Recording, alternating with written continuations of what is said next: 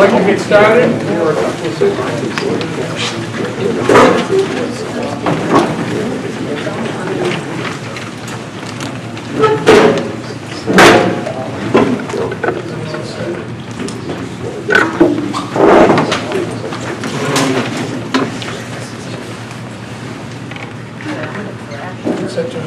Good evening. I want to welcome everybody here. If I would ask the opening meeting, you join me in the Pledge of Allegiance, please. Pledge allegiance to the flag of the United States of America and to the republic for which it stands, one nation, under God, indivisible, with liberty and justice for all. I really want to take this opportunity on behalf of the board to thank all our volunteers sitting here that work so hard to keep our town going. I just can't appreciate our thanks to all of you. If you have anybody else that you think that would like to help us, please feel free to have them see Suzanne. We can get started on that also. Thank you. John, I will let you take over the introduction for the town attorney, please.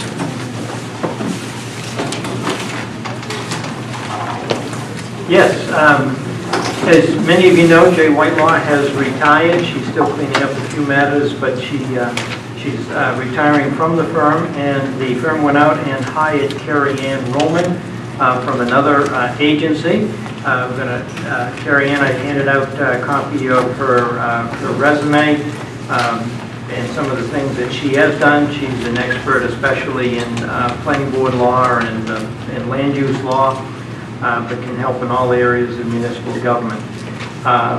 One of the things that I know that the Chairman George is particularly interested in is the right to know law, including posting of committees, commission minutes, meetings, and there is a, in the handout that I was giving out, there's a few more up here if you want, there is a brief summary of land use law that she did, which you can look at and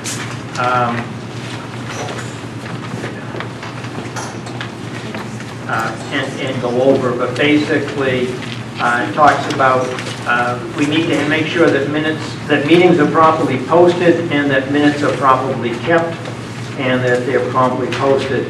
And with the chairman's permission, I'd like to have her come up and maybe say a few words and talk a little about that. Watch all the cords. This is a hazard, legal hazard. So again, I'm Carrie Roman. Is that better? Yes. I just joined Mitchell Municipal, but I came from Dublin-Woodsum, and prior to that, down in Tucker and Chandela. I've been doing municipal law for about 10 years, focusing most of my time on land use, but doing all aspects of municipal law. And so to speak specifically to minutes, I just wanted to mention one thing as opposed to going through the handout you already have. I wanted to point out one thing that I think a lot of boards are surprised about, and I actually just had a meeting with the zoning board that were surprised to hear it. A lot of boards like to do draft minutes, and then at their next meeting, they review those draft minutes and approve them, and then they're posted for the public. Technically, that violates the right to know law. And a lot of towns and a lot of boards do it. I'd say probably the majority of boards do it. So I try and fix that whenever I meet with towns. Under the right to know law, every minutes taken at a public or non-public meeting, you know, the non-public can be sealed. And I'll go over that in a minute because that sometimes can be tricky as well about sealing and unsealing non-public minutes. But if they're not sealed, within 5 days, minutes have to be available to the public. And if you have a policy where you do draft minutes, see, draft and finalized minutes are not required by the law, but most towns do them. So if your board does draft minutes that you then later approve, what you should do and what's required is that within 5 days you make available to the public minutes, and you can write on them not final or draft, kind of in a watermark, but they have to be available even if they're in draft form, 5 days. And the other piece of that is if you have a town website, which you do, it has to be up on the website within 5 days, the draft minutes. Now that's, for for some towns ridiculous and impossible to do. So the other option is just to have a disclaimer on the website. And I hadn't looked, John, but you might have this that says minutes are available at the town hall. You can say where they're available, but it has to be on the website, that statement. And then on non-public meeting minutes, so there's very common practice of sealing minutes, particularly for the select board. This doesn't really apply at all to planning boards and zoning boards so much, but the select board. When you seal minutes, you have to make sure that the reason for sealing them is done in public session. So you have to cite the reason for sealing them when you come out of non-public and take that vote out of non-public. And there are only 3 reasons to seal minutes for longer than 72 hours. A lot of towns will seal them indefinitely or to a date later determined. You really have to put some sort of end date on that, and it can be until the matter is resolved, until further hearing from council, but it has to be some sort of reason given in order to avoid any issue with the right to know law. So that's my little primer other than what I've written down about the right to know law. John, I don't know if you want me to take any specific questions. Yeah, does anybody have any questions they'd like to ask while we have her? Please. Tracy. I'm not sure if this is working, so I'll talk loudly. Is it possible for the board to approve the minutes and then ratify them at the next meeting so that what the public is seeing within 5 days has been approved by the board? Yes, you can certainly do that, as long as it's made clear that that's what you're doing. So we could send the email of the drafted minutes out, and within 5 days, the board could vote via email and ratify that vote at the meeting? Excuse me, I misunderstood. Okay. No, because when you're doing something over email, even though it's just addressing the minutes, that technically constitutes a meeting. Gotcha. So you can, at the end of your meeting, you can say something like, these are the minutes which will be approved at a later date, but it has to be done in public meeting. You can't do that by email. Okay. Any other questions? You Please. said 3 reasons? Yes. Yes, so if I can remember them off the top of my head. One is that if the action you're going to take in non-public would be futile if the minutes were released. So a perfect example of that is if the town is trying to purchase or sell a piece of land, and if the information were public, then people who are, if you're trying to purchase a piece of land and there are other people trying to purchase it, and if they knew what you were willing to spend, that sort of thing.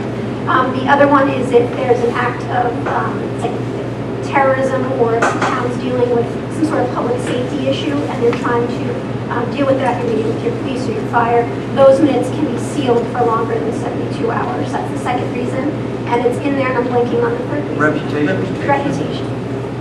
So yeah, if there's anything that's discussed in non-public that could affect the reputation of any member of anyone, but not a member of the board. So it excludes members of the board, but everybody else, then it can be sealed for longer than 3 days.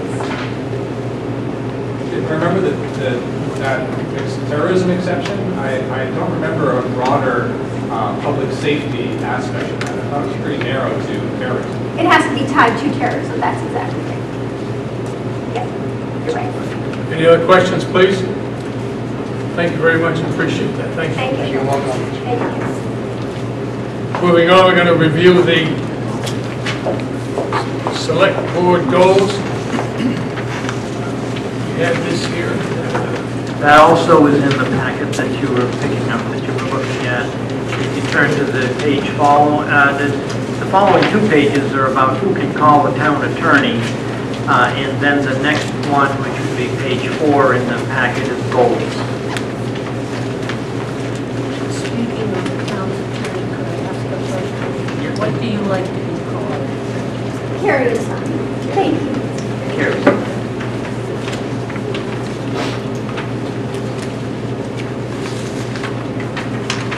Any questions on the list that John mentioned? Okay. So the next item is the goals that the board met, and we approved a set of goals which was adopted on the 9th of April. And as follows, would you like me to read them, or just the fact that you have them? George, Please. use the mic. Can you talk into the microphone, please, George? Thank you. Is it loud enough? No, just put it to your mouth. How's that? How's that? Much better.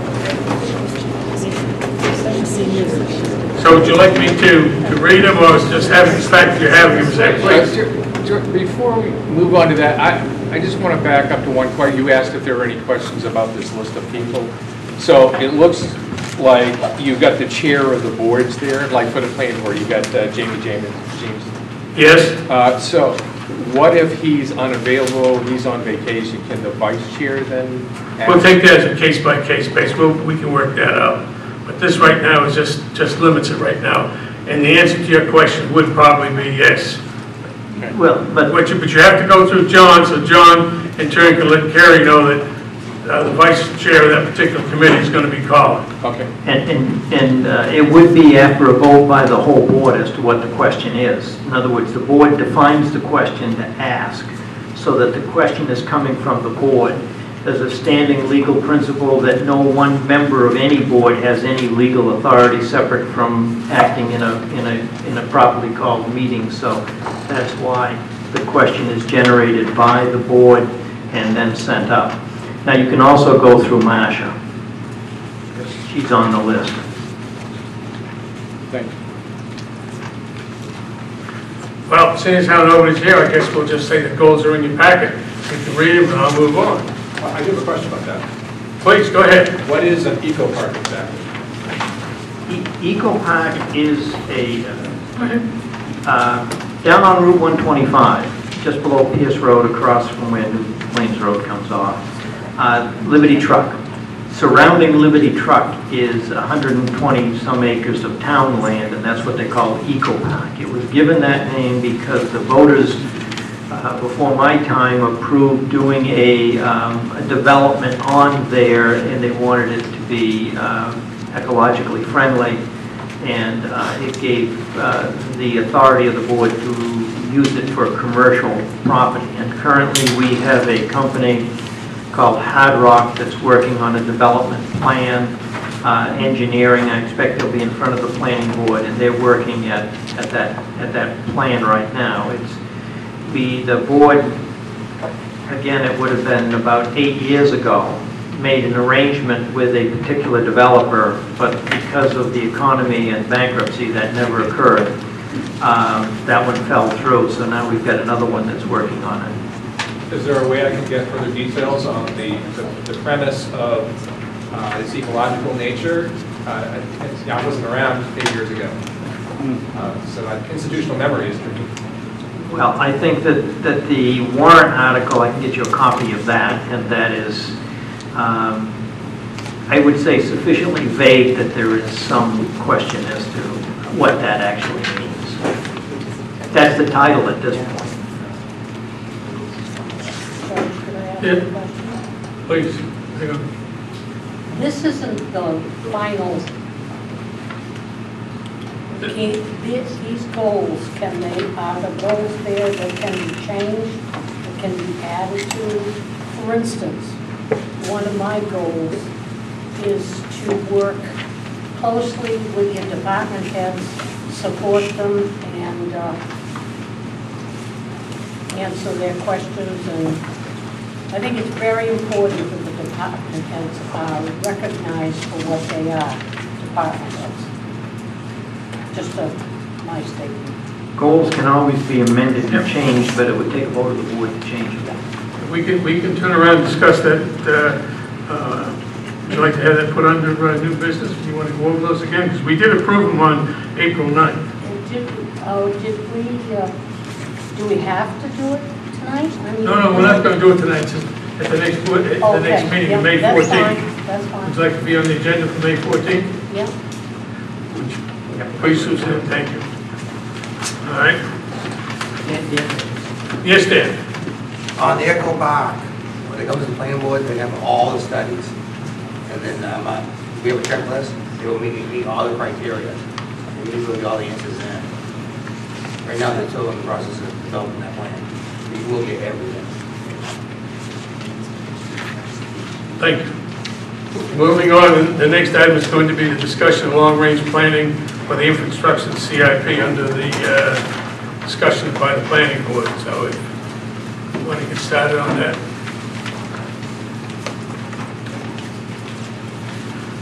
We have the draft list here for all these in the handouts. It's here, and this is part of what we're going to be using tonight. As each board or commission comes forward to discuss things, we're going to make changes to it.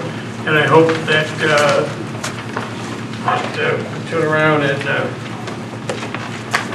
Jamie, if you need to take notes or anything like that, we can make sure they get to you, and we can get this added, or we can get them to Marcia so Marcia can have them also. Well, one of the goals that the selectmen set was, and I'll back up and read it, was using existing documents, review and recommend long-term plan for space needs for all town functions, including recreation, library, fire, police, public works, and town office functions. That is a subset of what the CIP is doing. The CIP is also involved with bridges and with machinery and other items, but part of this is trying to come up with a plan related to the space needs of the various departments. This CIP is the items that have been proposed by various departments. As written, it's probably unworkable, it's probably not going to happen. But it is a planning document, and one of the goals is to make sure we try to get all of the items that need to be done on here and some idea of how they're going to be funded, as well as then working out some plan as to order and when they're going to occur. I don't know if Jamie on the planning board has more you want to say on that. I mean, I know it's in front of the board for consideration, and it has been for a while, but it keeps getting bumped. Excuse me, go ahead, Jamie. I don't have anything to add. Some of the numbers we look at, we don't understand why or where they're coming from, so we've asked for more information. I think that's been coming in, and really kind of where we're at, just assessing it as it comes in. One of the items that was brought to my attention, and we've implemented, is the fact that this is a draft document. So if anybody's looking at it, just remember it's there, it's available to be changed, and that's what we have. Okay. Any more questions on that? Well, now we come to the important part while we're here.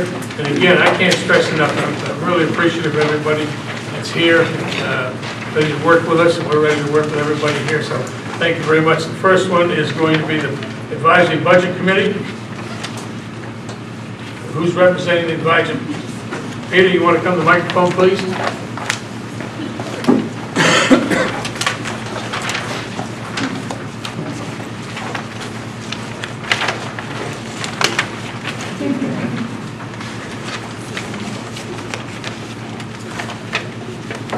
Hi, I'm Peter Royce. I've served as the chair of the Budget Committee for a number of years now. Reminder to the board, currently, other than Chairman Bailey, there's no one who's been sworn in to be current on the Budget Committee. We desperately need members. The ABB had publicized our need and given my name for persons interested. We really need to get people so that we can assure we have a quorum when we meet. We're supposed to be 5 members, and it's very hard to get a quorum.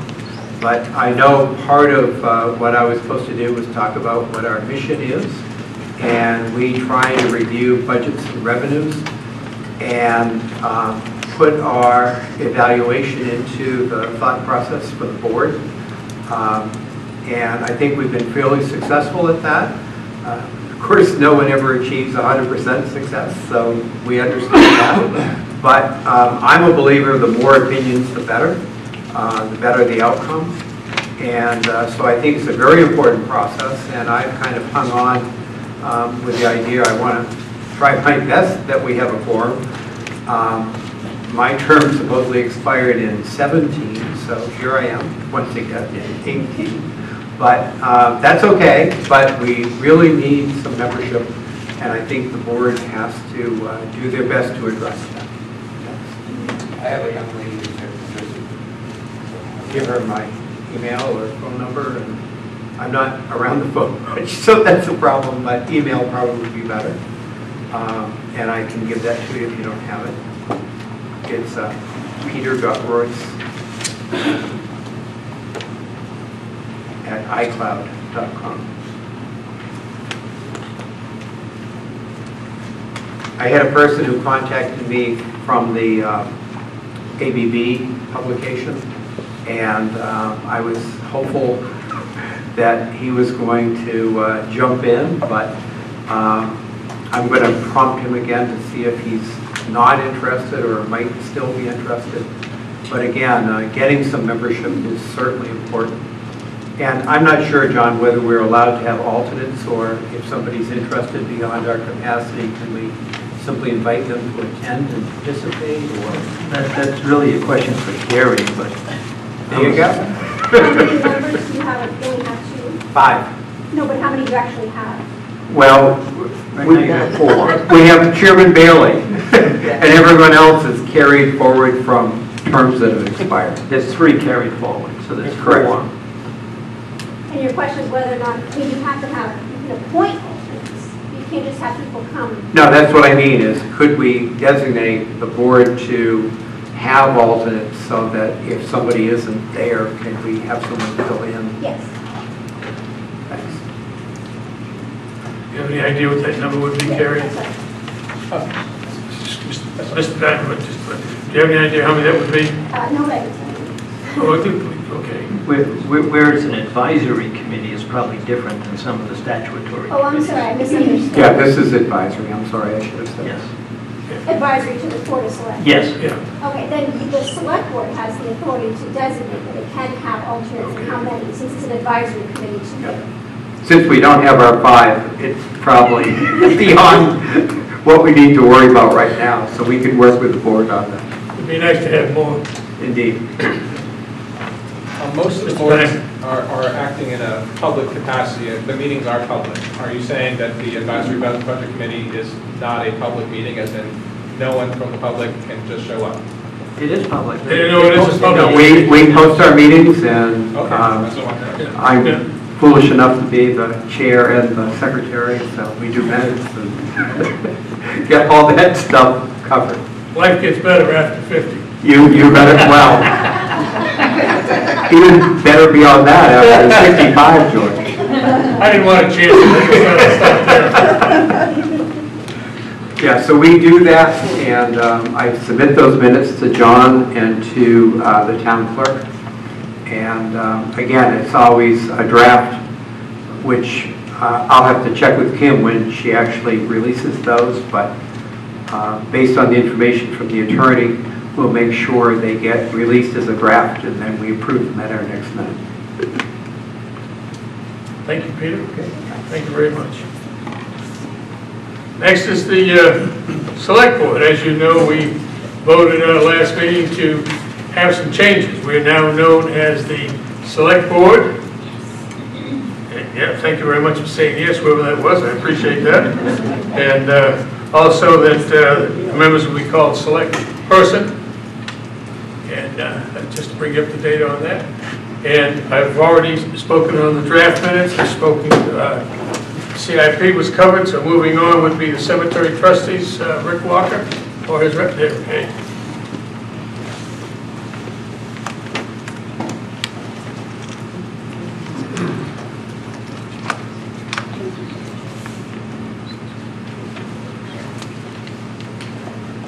Evening. Cemetery trustees are a 3-person elected board, one for a 3-year term, so we rotate every Put that mic up a little higher up, right? Three-member board of trustees are 1 member elected every year for a 3-year term, so that every year there's a new position elected. Our primary function is to oversee the town cemetery and the various burial yards around town, private burial grounds around town.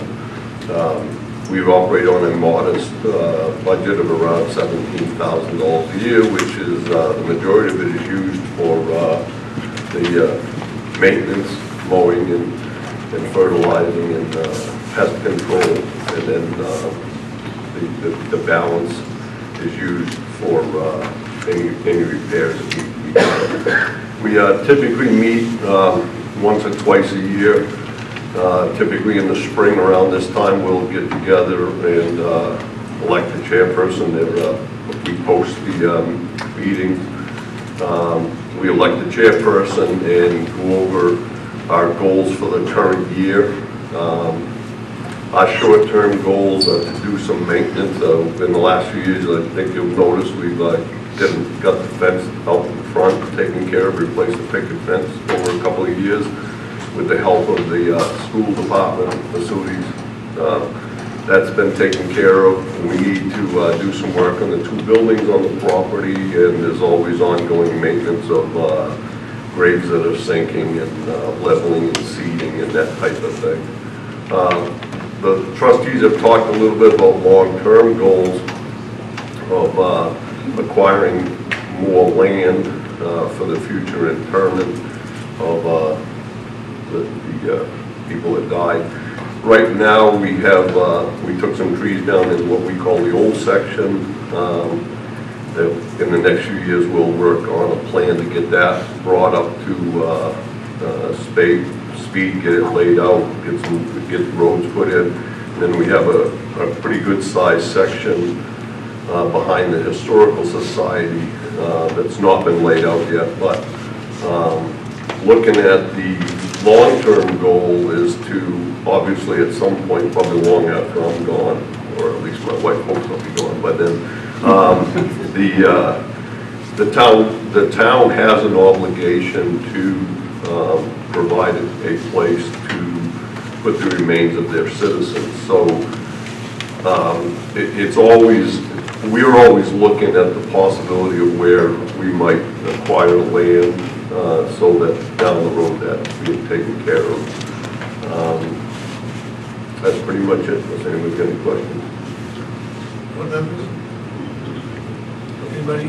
Please. Just a question. As part of your roles and responsibilities, you guys are responsible to take care of the peripheral cemeteries that are out there. I know there's quite a few of them, small family plots throughout the town that need, I know some of them need some clearing of brush and trees and things like that. Is that along your lines? So that's kind of an ironic. We're responsible for overseeing that, but obviously we cannot use town funds to maintain private burial grounds. If the Board of Selectmen declare a cemetery or burial ground abandoned, then the town's obligated to maintain that burial ground. Hence why it's not likely that you'll ever see the Board of Selectmen in any community vote to declare a cemetery abandoned.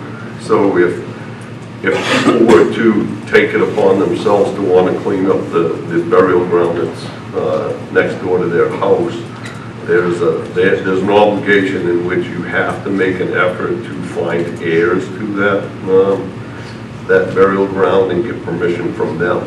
If in the absence of not being able to find an heir, then you're obligated to post a 3-day ad in the local newspaper saying that you want to go clean that up. If still nobody comes forward, and then at that point you would go to the Board of Cemetery Trustees and the Board of Selectmen, and they would make the final decision as to whether or not a person could go in and clean up a burial ground. It's important to understand that burial grounds remain the property of the heirs of the people interred there for all of eternity. If you have a burial ground on your property, you don't own that. It just means you're in a butter on 4 sides.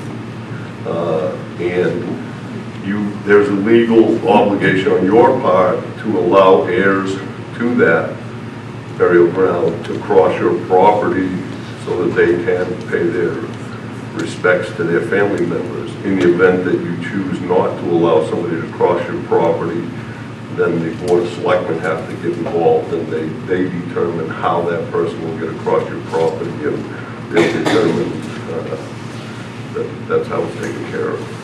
Thank you. Does the town have an inventory of these private cemeteries? Yeah, as a matter of fact, there's a cemetery history book that's available for sale. A gentleman back in the early 70s put an inventory together, and then in around 1972, Ralph Moody and a number of other people, as part of the bicentennial project, kind of updated it and did a lot of work on it.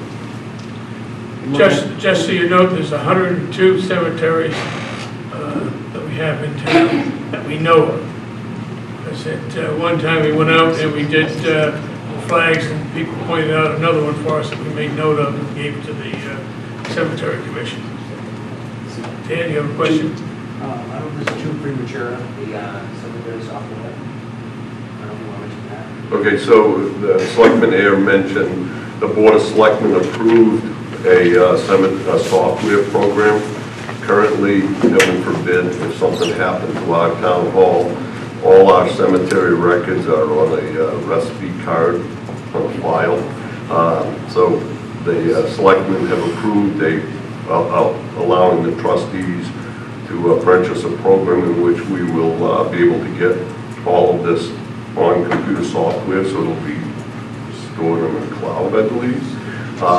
And it's our hope that once we can get with the help of one of the ladies up to the town hall, once we can get it all in place, that people that are doing genealogy would be able to research family members and determine where they are. It's our intent to get all of the town cemetery done, and then as trustees we'll talk about working toward filling in the pieces with, as Selectman Bailey said, the other 100 somewhat cemetery. You had any more questions? Yep. Please. Thank you. So you had stated that that those of us who own those or own property abutting those graveyards, which I am one of them, we're abutters to that. Yes. Now, when I look at the town maps of my property, it shows the line running directly through the center of it. So how do I go about ensuring that I'm not getting taxed on that which I don't own? That's an assessing question. I can assure you that whoever surveyed did that. It was inadvertently done. I don't think, other than our town cemetery, that graveyards are necessarily blocked out. But again, that's probably a question. Some are, but not many. So, and the other thing is important to understand: if you are in a butter to a private burial ground, that you cannot excavate within 25 feet of said burial ground. The reason being is if you were the black sheep in the family, which I probably would be, they toss you outside the cemetery. So there's no real way of knowing whether there's people interred outside the cemetery. So they stay 25 feet. Some of the earlier cemeteries, that when they buried the individual, the slaves, and when they died, the slaves were buried outside, and they have that round rock and what have you. So you see a lot of outlying cemeteries that do have that distinction.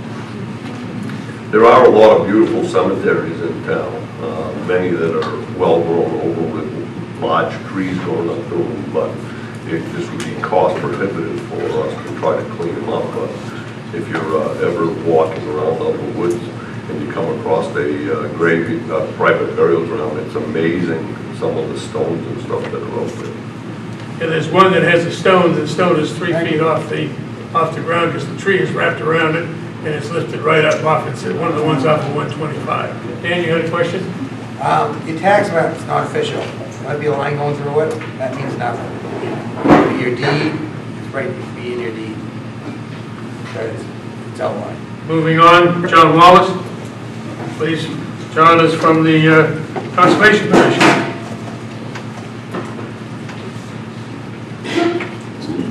Thank you, John. Thank you. Conservation Commission, as probably most of you know to some extent, is charged with overseeing the natural resources of the town, particularly with respect to the water, the waterways, the wetlands, things like that. Our duties include reviewing a number of items for the state. Wetlands permits come for us. We are strictly an advisory group, so we have no real power. We do a few here and there, I guess, but we can't, mostly we have things we want to have done, we come to the selectmen about them. The moment, it's a 5-member board. Right now we only have 4 full members and 3 alternates, so we would love to get a full board again, and I'm planning to step down as chair because I've been chair for way too long. So if any of you are interested, I would encourage you to please get hold of me or someone at the town, go through Marcia, and come to a few of our meetings and see what we do. In terms of just our immediate efforts that are underway at the moment, I'll mention a few. I was asked to speak to a few of them. In terms of the conservation lands in town, which there have been quite a gain in them in the last 10, 15 years, especially with the addition of the Stonehouse Forest last fall. I hope you're all aware of. If not, you should be. Anyway, just a couple things related to the already existing lands. We've been working on getting better public access to them. So we're in the process of developing parking areas on a few. On the Califf property, the A. Harlan Califf Isinglass Preserve, it's been kind of an ongoing nightmare getting a parking lot done for that, but I think we're pretty close now. In fact, bids have been coming into the Conservation Commission to have about I believe it's a 6-space parking lot put out there. We will be reviewing those bids at our meeting this Thursday. Ideally, it'll go out to contract soon and should be done sometime, I hope, in the next month or two. The other access issue has to do with the Goodwill Conservation Area, right along 125, excuse me, along Route 9 there. Known to many people as the place where the Winnie the Pooh Trail is. It's become an exceedingly popular spot. You see cars there all the time, I think. A couple of years ago, I made the mistake of finding out from DOT, the Department of Transportation, that the little driveway that goes into there was actually never permitted by the state. I'm sorry, I know. Sorry I made that mistake, but anyway, and it turns out it is not approvable where it is right now, but the state says if we move it 33 feet further to the west, it'll be okay. So we're in the process now of trying to get that driveway moved, as well as we want that parking area upgraded. It's quite a sea of mud around this time of year in many years, and because it's right next to Little Richardson Pond there, we don't want a lot of runoff. Fortunately, Jeff Adler of Dubois and King, one of the town's engineering firms, actually agreed to donate the engineering and the planning of that parking area. So at this point, the Conservation Commission has approved getting the surveying done for that work, and I know they were out there last week. I'm not quite sure if they finished their work or not, but that's going on. We authorized the money to pay for the surveying to be paid through our conservation fund. So ideally in the next month or so, we'll have to have a plan, and then we'll have to consider where we can go to actually get it done. I'm sure it won't be cheap. It will be a fairly major project. All right, in terms of continuing land conservation, there are still a few projects we're working on. One of those is the area behind the Goodwill, where the Winnie the Pooh Trail is. It would be very nice to have a really continuous, because there are trails out there now. Many of you probably have hiked them, and there's some beautiful spots out there. And we're working with the owners, along with the Southeast Land Trust of New Hampshire. They're a major partner in just about all of our land conservation actions to try to get that conserved. We have the Haley owners are very willing. They're trying to do it. We're applying for money from the federal government, and we'll see where that goes. And a couple more. One is the property, technically it's still the name of Ann Schultz. If you remember, Jim and Ann Schultz were spearheads of Barrington Conservation for many, many years in town. They put their land into an easement of most of their land. Well, they still own one piece. Ann actually died last fall. There's, in fact, a memorial service for her this coming weekend. But anyway, Jim Schultz has contacted me that the one piece of land that they still have, it's about 45 acres, I believe, really highly valuable from a conservation point of view. Part of the Barrington Trail runs through it. Anyway, they're very interested in conserving that. Just need a few dollars to sort of pay various expenses on the side, and so we're working on that one. We'll probably call it the Ann Schultz Conservation Area or something like that when it happens, which is only the right thing to do. And there's one other project we're working on, but I'd rather not talk about that one in public because there's still some issues related to privacy on that one. Just another thing that we're presently working on is updating our natural resources inventory. One of the things that the Conservation Commission is charged with doing is producing a natural resource inventory of the town. We had one done about 10, 12 years ago with a lot of help from the Stratford Regional Planning Commission, and they'll be working on it again. It's just a list of the conservation values of the town, maps, lots of maps showing where the wetlands are, where this, that, and the other thing are. But it's in need of updating, especially with respect to the conservation land that's out there and some of the statewide or regional conservation plans that have come into place since then. It's out of date, so that's going to be updated. I hope soon. We're hoping to get some funding to help with that as well. Just one other thing I can mention that's going on, it's in conjunction with the planning board. There's a joint committee been formed between members of the Conservation Commission and of the planning board to produce a new wetlands buffer ordinance that will be, I expect, come before the voters next year, that will dictate the how much of a buffer to a wetland is required based on its functions and values. You know, not all wetlands are created the same. I'm sure we all appreciate that. Some have very low value. There's not a whole lot of need for a buffer. Others have huge value. And so the buffer should be more than the standard 50 feet that the town requires right now. So we're glad to be working in conjunction with the planning board on that. And as I said, I hope something will be coming before the voters next fall. A very active group is our Trails Committee, which is a subcommittee of the Conservation Commission. They're doing lots of work on the trails on many of the conserved lands around town. We lead hikes generally once a month. Just a little publicity. There will be a bird walk this coming Saturday, 7 in the morning over on the Brazen Hill Farm, what used to be the Warren Farm out there. Contact me if you want to come. We're just trying to take registrations for that. The following weekend, I'll be leading what we call our weekend walkabouts. We just do kind of a monthly informal hike. We'll do that on the Stephen Jeffrey Conservation Easement. And finally, the Trails Committee is in the process of producing a trails booklet for town with maps and descriptions of all the trails. Some of these are in crude form on our website, but it's long been needed. Jim Schultz, whom I mentioned earlier, produced one about 10, 12 years ago that was very nice, but it's woefully out of date and didn't have any maps. So I know I've been promising this for a long time, but I really think we're going to get there in the next several months and get something done.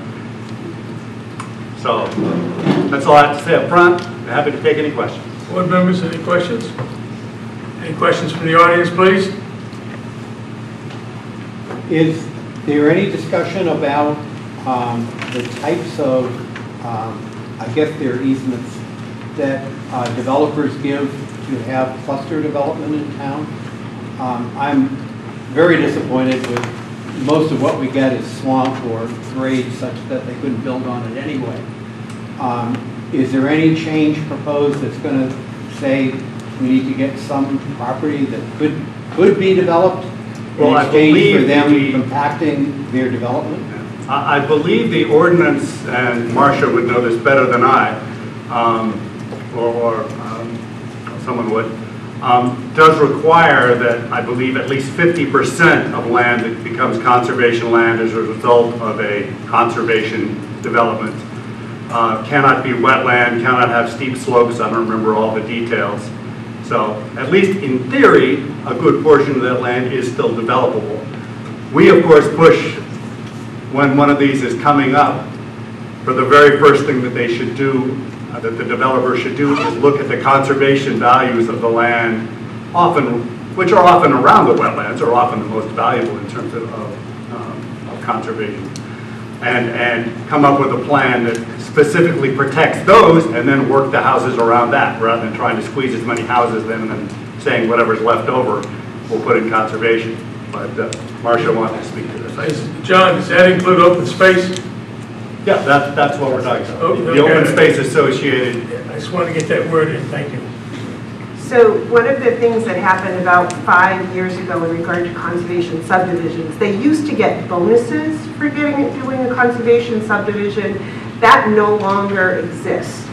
They have to show and basically pass the straight face test that say they're going to get 20 lots. That they could actually get 20 lots. What they then do is condense those 20 lots into a smaller area, so that the remaining area, which has higher value, is conserved. So they don't get any additional lots. The idea is not to eliminate lots. That's not the point of a conservation subdivision.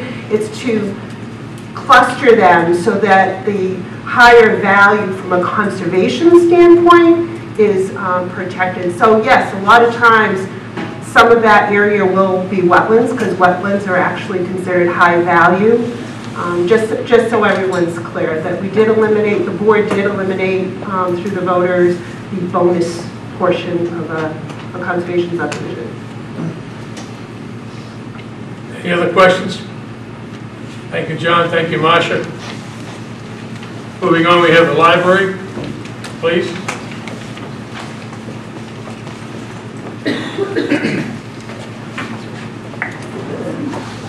I'm sorry, that is Lindsay, for those of you who don't know Lindsay. Hi, everyone. I'm Lindsay Maziarz. Can you hear me? Is this good? I'm the chair of the library trustees. The trustees are the governing body of the library. We have monthly meetings on the third Tuesday of the month at 6 p.m., always open to the public. As you all know, we recently hired a new director, Melissa, in her orange sweater. She joined us in March and has been doing a wonderful job. I wanted to make sure everyone knew of a new addition that we put onto the website that would be really helpful for folks. It's called the Community Spotlight section, and you can submit to be a part of that.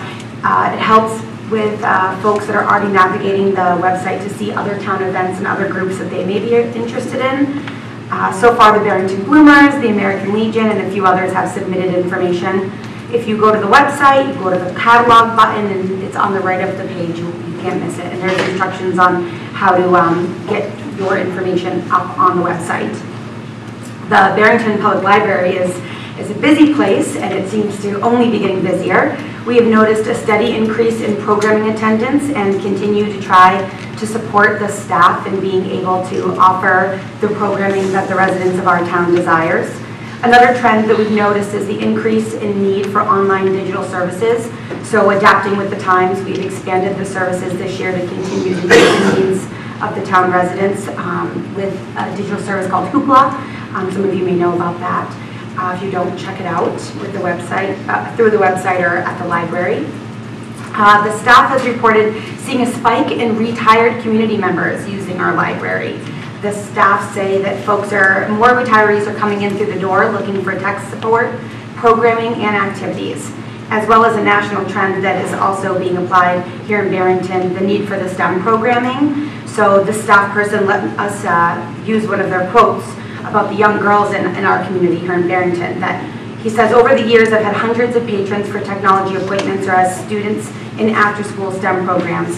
I remember when I first started the STEM program, Curiosity Unleashed, it was filled with young boys. The next year I had several girls join the group because they heard how awesome it was. One of the young female coders remarks to her mother, "Mom, I love coding." Now to have a student say that is great, but to have a young girl say that is astounding. The gender gap between men and women in technology fields is still large, though it is shrinking. We've noticed that when we run STEM or STEAM programs here at the library through the middle school programs, we're seeing more and more young female coders or engineers taking part. And the fact that we're able to introduce these concepts to young girls who may not have this exposure anywhere else is just one good example of why we're here. So with that said, I'd like to introduce Tracy Bisson, who is a trustee as well as the chair of the Barrington Library Foundation. So you've probably all heard of the Friends of the Library.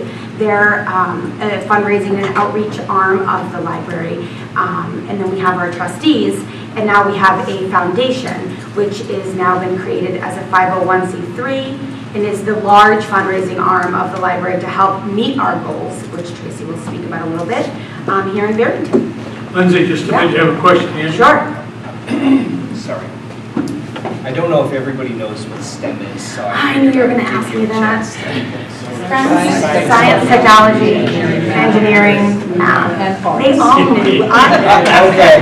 Thanks, Andy. Oh, arts. Yes, Steve, for Steve. Tracy, you're up. Thank you, Lindsay. Yeah. Do people prefer if I turn the lights off in this area for the presentation? John, are you grabbing that? Yeah.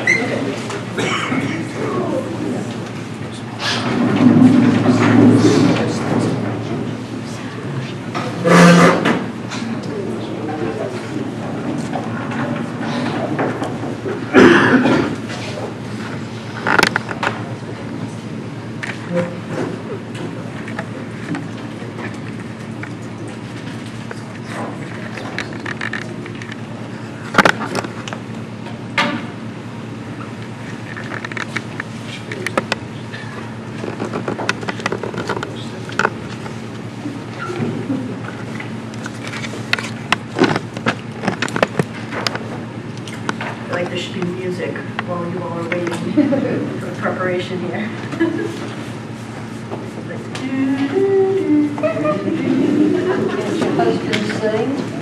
Oh, could you? Yeah, that's why I brought her. Could you hum right while I get ready? You don't want me to Okay.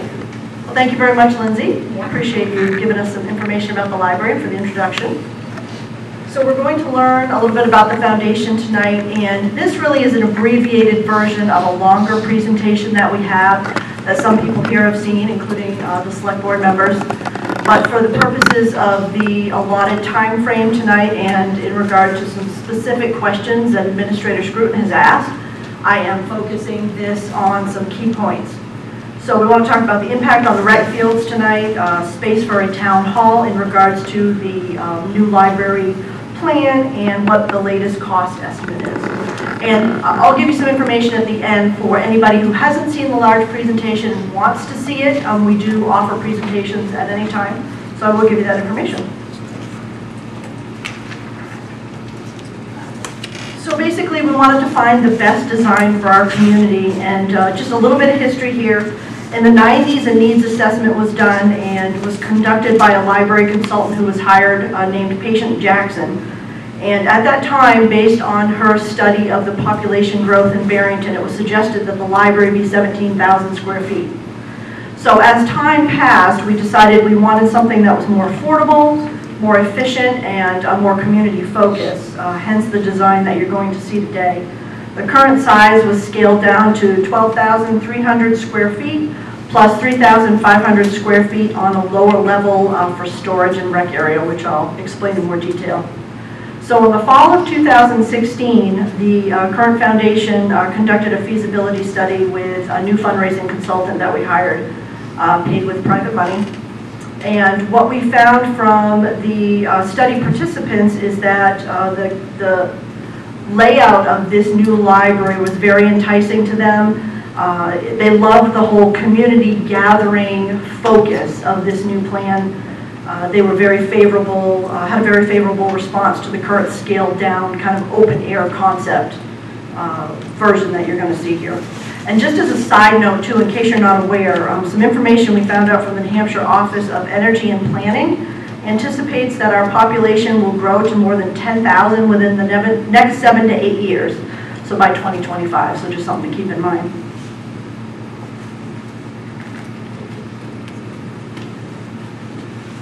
So here's another view too, so I'm going to go back here. So this just gives you a look here on the board and up above, the front of the library with a porch, access from the parking lots to the field, which you'll see here, a lower and an upper parking lot, just some different versions of it.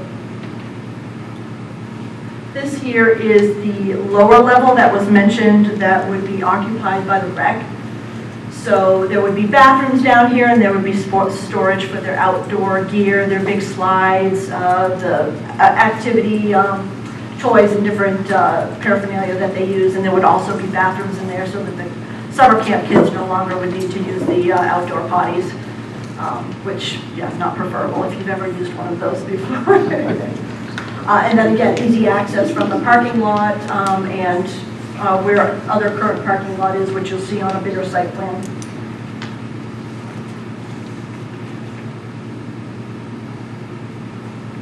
Just another look at the parking, again, to accommodate, actually, let me go back one more, because I really wanted to focus on this too. So here is the community, the highly anticipated community space that everybody talks about needing in Barrington. We really want it to be in the library, which is already a gathering space already. The library is already sprinkled, so why not have the meeting space for everyone in the community to be able to use? It can be used after hours. It has an entrance that is separate from the main library.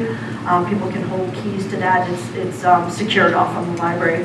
Has access to a small kitchen with catering opportunities. It's 100 seats, but it can be divided in half and hold 2 programs at one time, 50 and 50.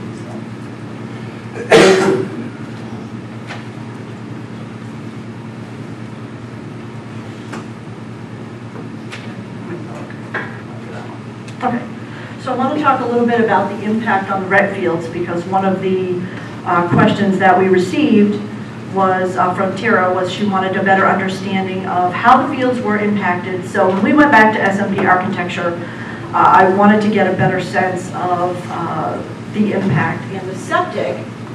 So let me show you another. This will help as I go through the slides.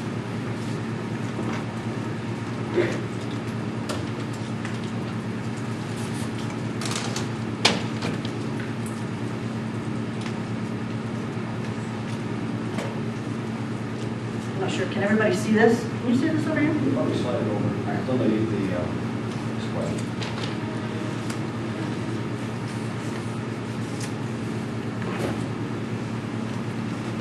All right, so this area here is where the septic will be. These are the rec fields. And based on what SMP tells us, it says, he says, Jason, who's the owner and our contact, says that the impact on the rec fields will be minimal based on the design from the town hall project, and there is a potential increase in usable area fields, the area that is directly in front of the lower level. So basically this area here will all be opening up for the rec, and there will be a little bit of an adjustment to a slope that's over here. But it's our understanding from SMP that the rec will benefit favorably from the changes in the field. So, and again, what is important to consider with this whole project is this is what Jason calls a good draft. It is, you know, ever changing and ever evolving based on community needs and stakeholders' needs. So that's an ongoing discussions with our stakeholders. Okay, so this shows it a little bit larger here. So again, that's where the septic is there. So now what I want to show you here is just the whole site plan. This was actually designed in October of 2016. And the reason I want to show this here is because at the deliberative session there was some misinformation that was given in regards to the original plan. There were a few select board members that mentioned that there was no place for a town hall. There was always space for a town hall from day one. And you can see that this space is here.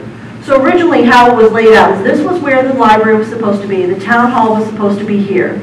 In May of 2016, we approached the select board and asked them to vote in favor of allowing us to have the better spot because we needed a larger building. And they did agree unanimously. So we changed the footprints and came up here on the higher level, and they were down, the new potential building is down here. This is at about 8,200 square feet here, also with a lower level like we're proposing in the library. So, you know, definitely bigger than the TD Bank space that they were currently looking at. Lots of room for expansion, pretty much whatever, you know, we want to have done there. A couple things to see here too. Plenty of parking. There's an upper parking lot here, the lower parking lot here that I showed you in the other picture. And then there could be potentially a third parking lot here that could go with the town hall for a total of 71 spaces. So we feel that's plenty of room for even if the meeting room of 100 spots was completely filled. And so also, like I said, this is 8,200 square feet imprint, but underneath the lower level is an additional 2,800 square feet for storage.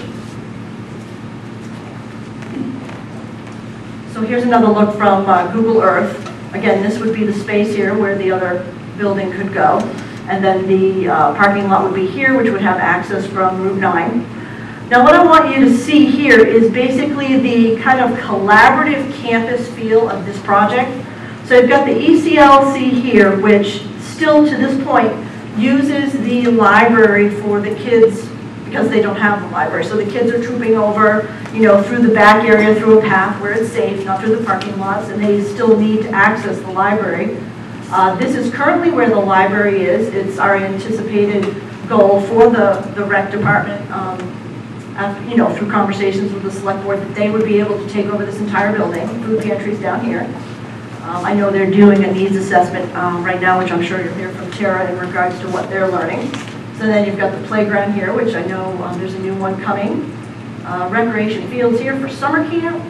Then again, the new proposed library here with a nice porch that you could be sitting, drinking your coffee from the cafe, or looking at the playground, watching your kids have a great time. So again, a whole community gathering place, which is the #1 thing that we have heard from the information sessions we've been conducting, from the feasibility study participants, basically from anybody we present to. That is the biggest thing they are sold on, is they want to understand how this will benefit the community for everyone to come together. And that is our biggest goal in putting this all together.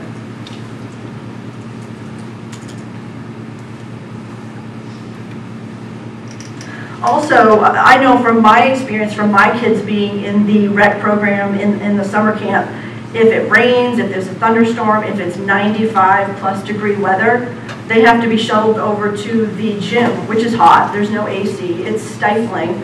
So now they can have this fantastic meeting room space where they can have AC and they can run their programs up there and probably even have more space than what the rec potentially would offer, at least for comfortable seating. So another option for the rec to be able to use that to their benefit. Just a quick look inside for anyone who hasn't seen it yet. Again, this is that open air concept that I was talking about. It's, you know, original design had rooms. You know, go in this room, get your book. You know, there's walls, you're kind of enclosed.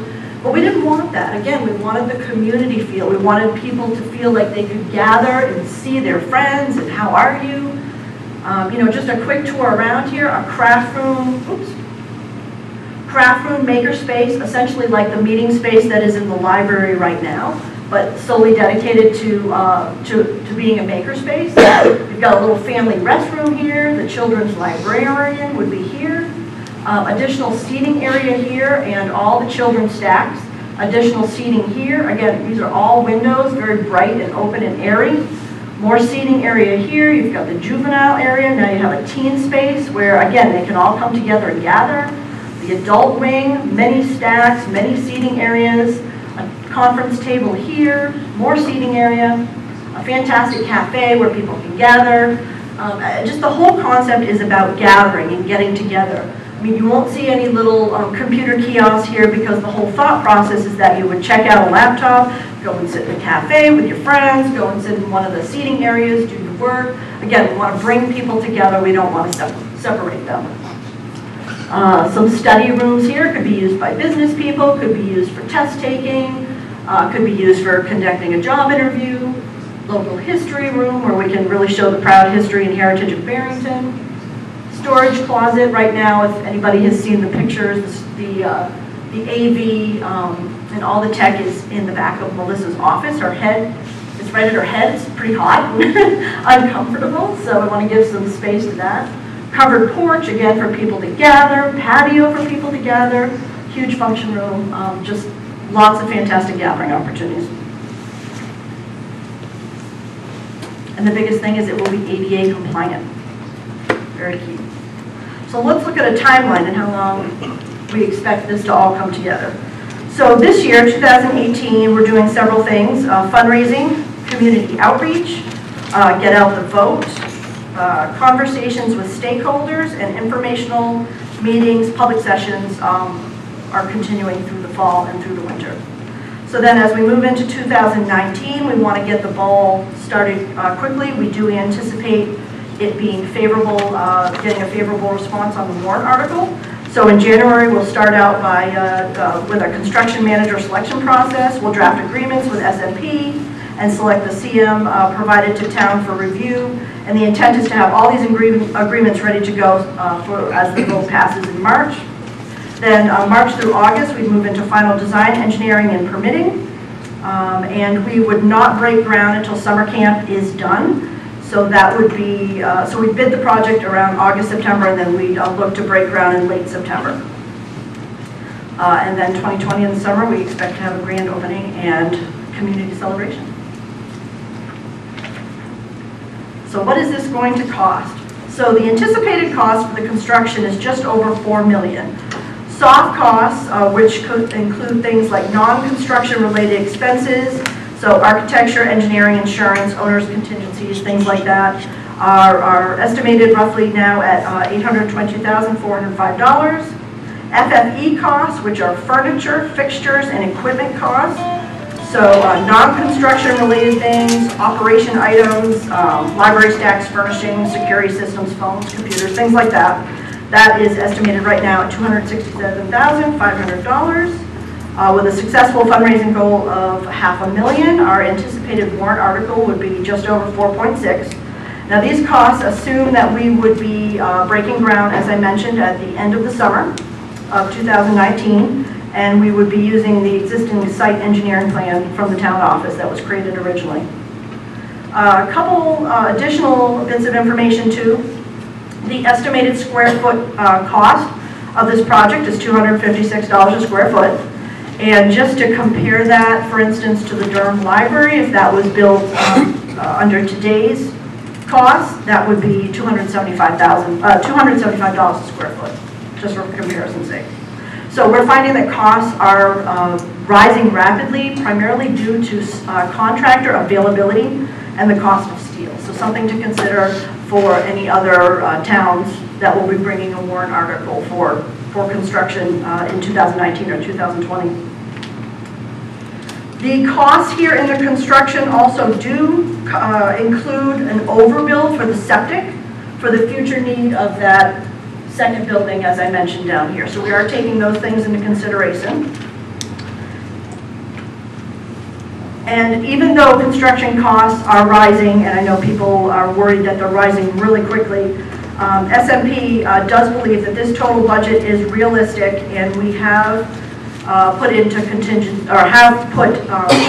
some healthy contingencies into place just to make sure that we don't have to bring more of a warrant article to the town than is necessary. So just to break that down into kind of a visual measure for you, the anticipated cost to the taxpayers if you own a home at a value of $300,000 would roughly be a cup of Aroma Joe's coffee each week. So where are we with our fundraising goal? Well, I am very happy to say that we are almost halfway there. We are at $233,774, and the most aggressive effort for this fundraising started in January. So we've come a long way in a very short period of time. Also, it's very key to point out that obviously we went back to the heart of this leadership team, which is the foundation board and the trustees, and I'm really proud to say that we have 100% giving from those two groups, which is very important because I wouldn't be up here preaching to you to support this project if we didn't support this project, and we do wholeheartedly. So for final thoughts, a couple things I want to mention. So for people who don't know, the middle school bond will be paid off in October of 2022. That was a $15 million bond. We have ongoing meetings with future stakeholders. We have them going now, and we will have them until this warrant article passes The full presentation, as I mentioned, is an abbreviated version, is available to all departments. We're happy to come and give you our dog and pony show, if you will have the time for us. It's about 45 minutes long, depending on how much Q&A there is. Contrary to what you might hear outside of what the foundation would tell you, please know that the foundation is the source for all information. If you hear anything that is different from what you hear here, please come to the foundation. My contact information is here. Or if I can have all members that are associated with the library, please stand up. These are all people that you can come to who will have the correct answers. If you hear anything to the contrary, please. We have a big support group. Website to be launched very soon that will be keeping the community apprised of our progress. And if you would like to donate, pause. Or if you have questions, feel free to contact anybody who was standing up or me at that information there. And also, another thing that I wanted to mention in regards to future meetings with stakeholders, the foundation and the trustees will also be holding additional meetings with the select board so that we can better take into consideration the needs of their future town hall and how we can all work together to collaborate and with the community to, get the best efficient warrant article presented to the community. So thank you very much. Thank you, Tracy. Anybody have any questions, please? Tracy? Yes. No, the other Tracy. Oh. Tracy. If people choose to donate, Tracy, does it have to be a one-time donation, or could it be something that they do over a period? Thank you. That's a great question. No, it can be a one-time donation, or you can make a pledge over 3 years. It can be cash, credit card, checks, security bonds, life insurance. There's a number of ways that we can help you to donate. And then I have one quick question. If you can go back a few slides and show us where the not yet proposed but needed town hall might be. Oh, there, yeah. Great. Okay. Can you show me on the library where the rec department's area is, just so I'm understanding, because I thought it was... Yeah, let me give you another picture, actually. Okay, so right here. Is that the back or the front? This is so you see here. So this is Ramsdale. Yes. And this is the parking lot, and this would be the entrance here. So we've got a walkway that comes down past the porch. Okay, a walkway here from this parking lot. Actually facing the room. Correct, it faces here, and it has like premier access to the... That's wonderful. I thought it was exactly the opposite of that. Oh, okay. So thank you. Perfect. Select person Dan. So you're willing to a joint venture on the town hall? We would like to discuss it. I think it makes sense for the community people. If it can work, great. If it can't, I mean, the library is still going to move ahead. I think what's important is it can't be an all or nothing. If for some reason the community won't support all buildings being built at the same time, we have to be able to give them the option of choosing, which, because we want... Looking at your timeline with the septic, to have Iasco as one, for the sewer, for the septic tank. Right, it's being overbuilt to accommodate this building. So that's already included in our budget. So that when this building were to go in, they just have to tap into it. Any more questions from the audience? John? Oh, I'm sorry, were you supposed to call? It's all right, you're doing just fine. I'll save my breath for later. Tracy, can you speak to the sustainable design and energy efficiency, et cetera? John, I would really like to move this along when it comes to the construction of the parts that are in there. So, I mean, she made a good presentation. She cut it down from 45 minutes to, well, close enough, but I'd like to do that if we could, please. We have other people we got to move on with. Please. Any other questions? I was just wondering, how, compared to our current library, how much bigger is this structure? The current library is 3,700 square feet. This is 12.3 on the usable space, and the area where the rec would be and the storage area is another 3,500. Down to that size, whatever. Roughly. This becomes a town asset, right? Correct. So have you guys looked at, maybe go to what John said, and maybe you don't have the answer, but I was just wondering, therefore, have you looked at I'm just curious what annual costs are going to be for heating, air conditioning? Because that's going to be there's going to be annual costs associated to maintain. I don't have that with me, but yes, our architecture has. I'd be curious down the road, you know, say, Yep. we used to pay $50,000 a year, and now we need $200,000 a year to maintain it. I think it needs to be all part of the life cycle cost of this idea, to vote on it, I want to know that. Yep, that's a great point, thank And you. also fundraising, the Conservation Commission has been really excited and pretty successful at doing a lot of conservation, because thanks to John Wallace's great work at getting grants and whatnot, so we can leverage our conservation funds and do more by doing that, so we will, space out our money and do more. So I recommend you raise that your goal of your fundraising, even as you're doing it right now.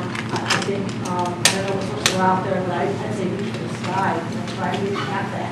You know, if you can't, if you're at a goal, go for it. That's certainly our goal, yes. It's amazing. Thank you. Yes, thank you. Good job. Next question, please. Please. Two quick questions. First question being, the figure you gave of 446 or whatever it was that you threw up there, is that the cost at the end of the bond and after everything is paid for?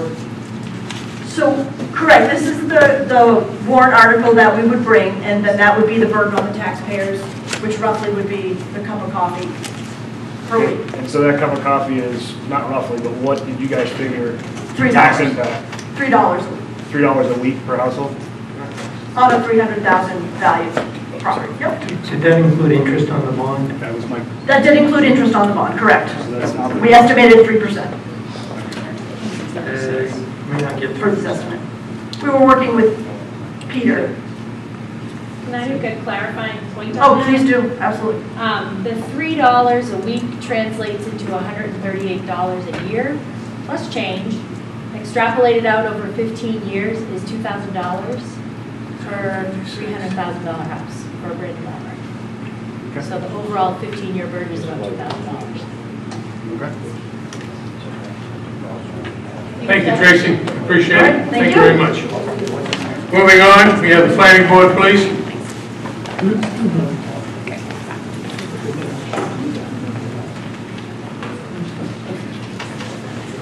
Can we move the podium back into the field of camera range?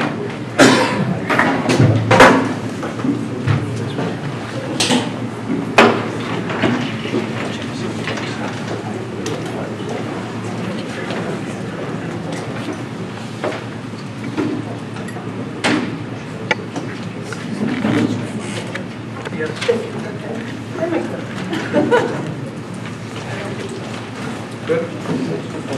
Hello, everyone. My name is James Jennison. I'm the current chair of the planning board. Our board consists of 7 seats. Sorry. We only have 5 filled right now, so we're looking for members as well. We have no alternates.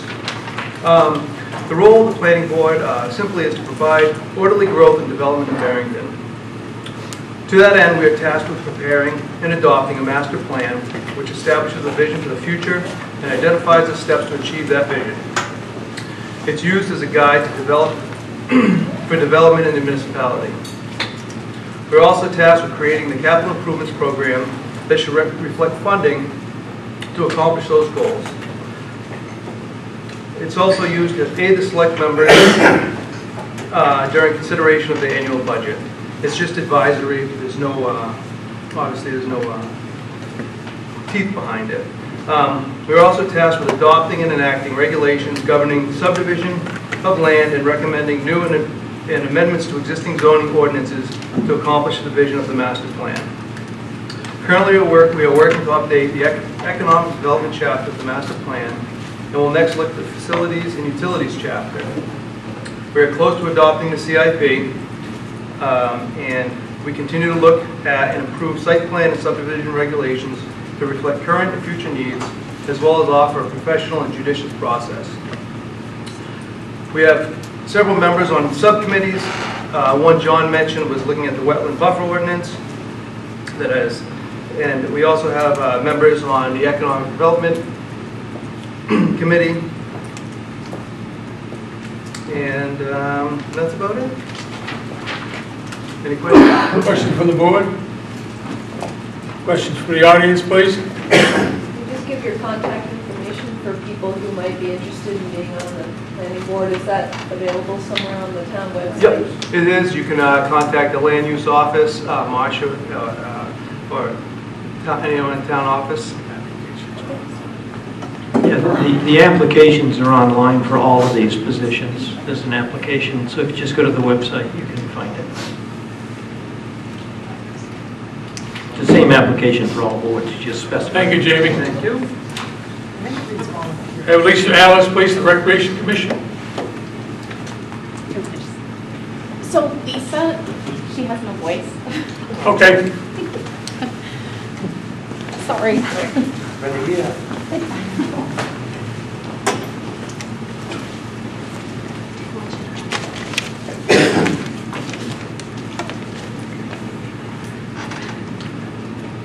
All right.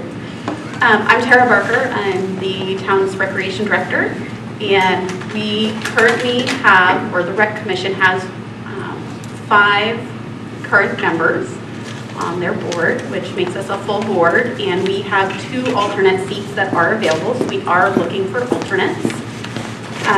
Just to introduce our board, we have Jim Noble. He has been on the board approximately 14 years. Lisa Alice in the red sweatshirt.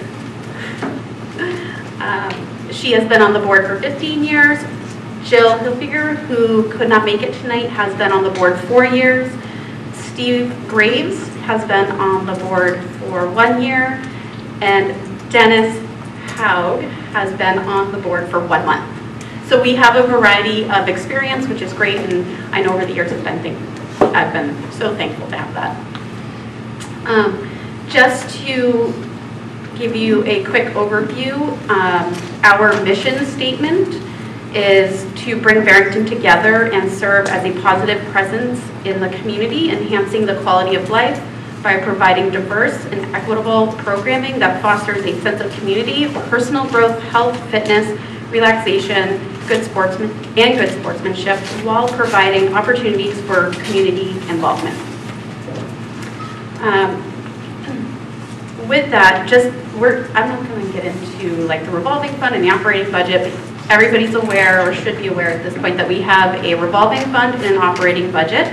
The revolving fund is where programming fees, so if you sign up for a basketball program, an adult fitness program, those programming fees go into the revolving fund, and those are used to cover all expenses, including staff, health benefits, seasonal staff members. We do have 2 year-round positions that come out of that fund as well.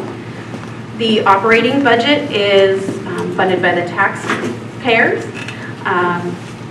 and hopefully we will be continued to be supported through that.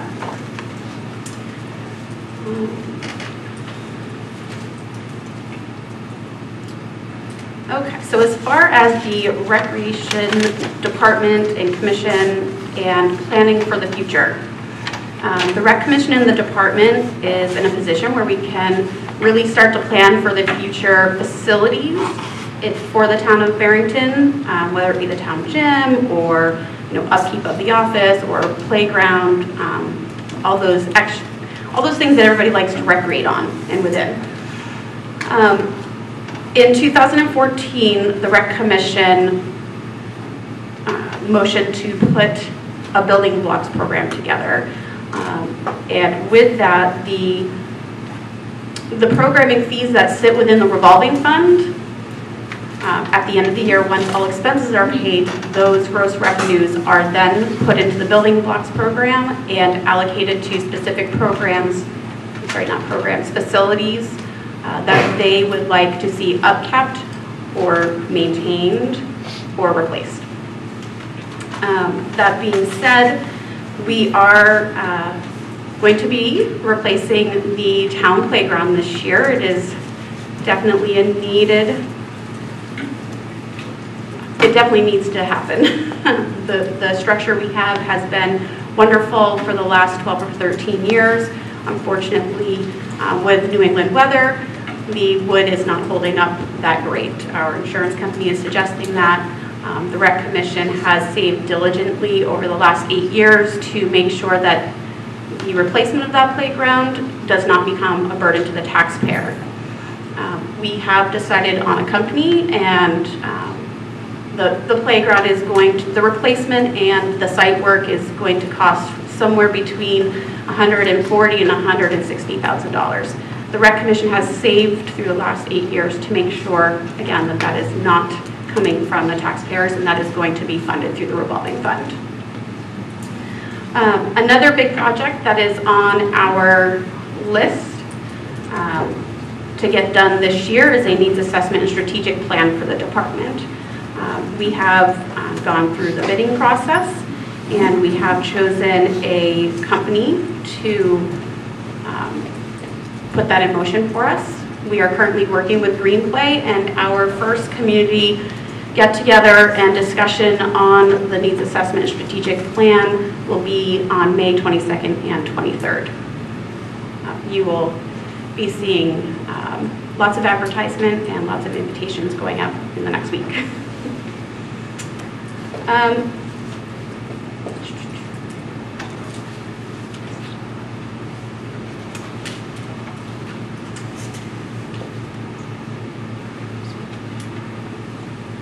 The anticipated, just to back up to the playground, the anticipated installation date will be somewhere around mid-June.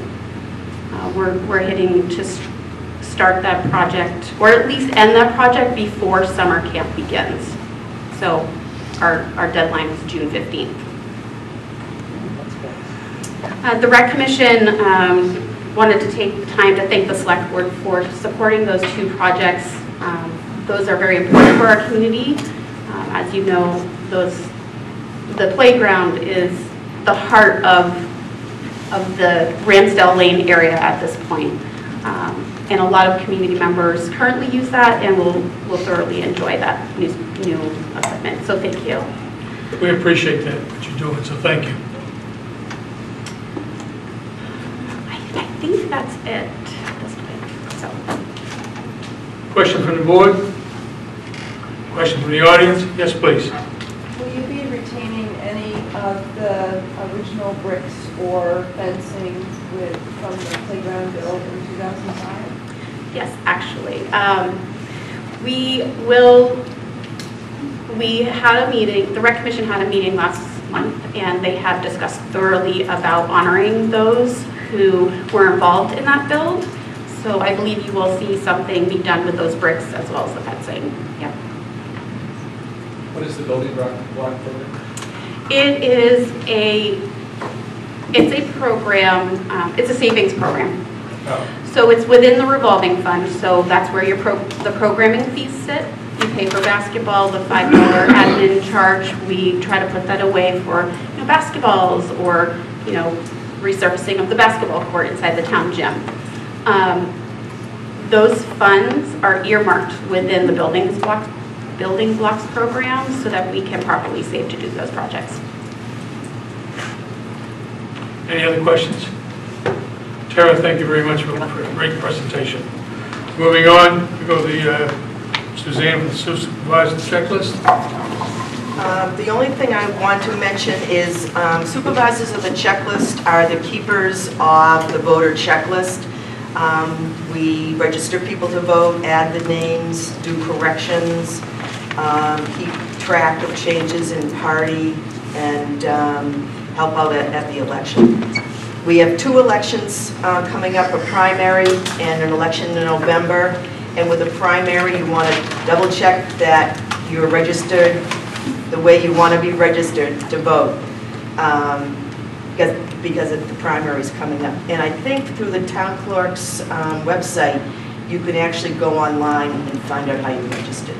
With going back and forth from undeclared to Democrat, Republican. So the primary's in September. When was the last time they can change their registration? It's probably early. It's probably sometime in August, July or August. I'm not exactly sure. So that's just a reminder. Question from the board, Dan? Can we take a break while I'm being excused? Being excused. Any questions from the audience for Suzanne? Seeing none, we'll move on. Go to the trustee of the trust funds, Pat Greenwich.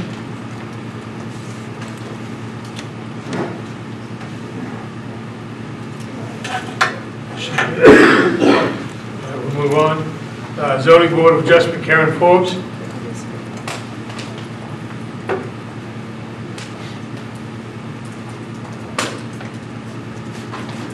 I'm the last presenter tonight for the boards.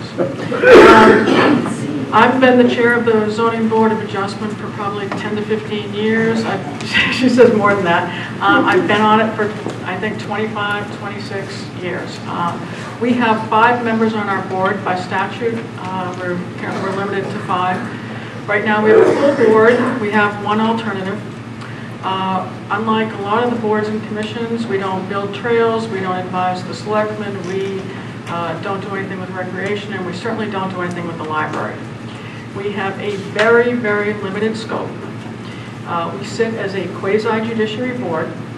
We hear appeals from administrative decisions on the zoning code, which are if you disagree with the decision made by the code enforcement officer in ruling on the zoning code, or if you disagree with a decision made by the planning board, your appeal is to us.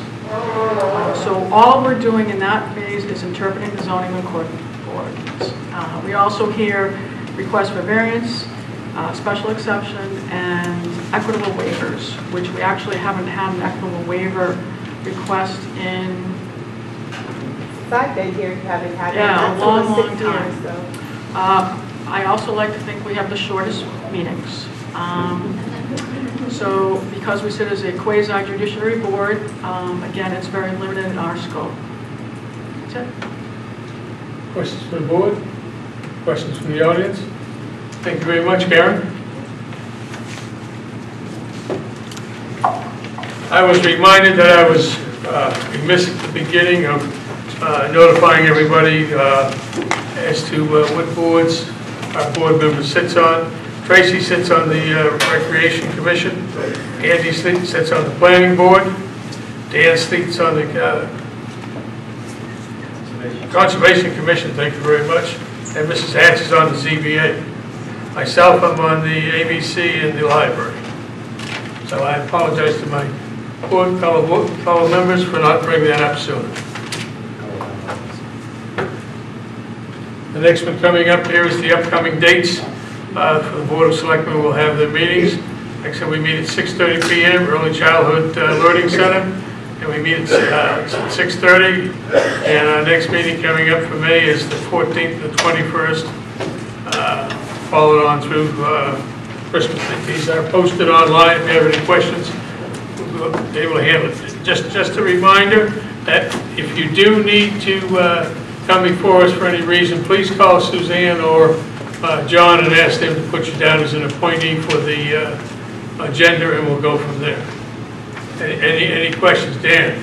Are you going to address the town manager's board, right? No, I am not. The chair is here. You asked him to come. Okay, I will do that then. What I should have done in the Conservation Commission was ask for the Lands Change Board to speak. So if that individual is here, Dan, would you want to introduce him, please? Huh? Oh, Brian Lindsay. Mr. Chairman. I'll introduce myself. Okay, thank you very much, Brian. I'm sorry. Yeah, he doesn't need to. My name is Brian Lindsay. We're just getting started with this. We have some people that are interested in being on this. I guess the title is Town Land Use Committee, and that's open to change if people don't like that title. But it was really an idea that we look at. There's a printout sheet, an Excel sheet that the assessors have.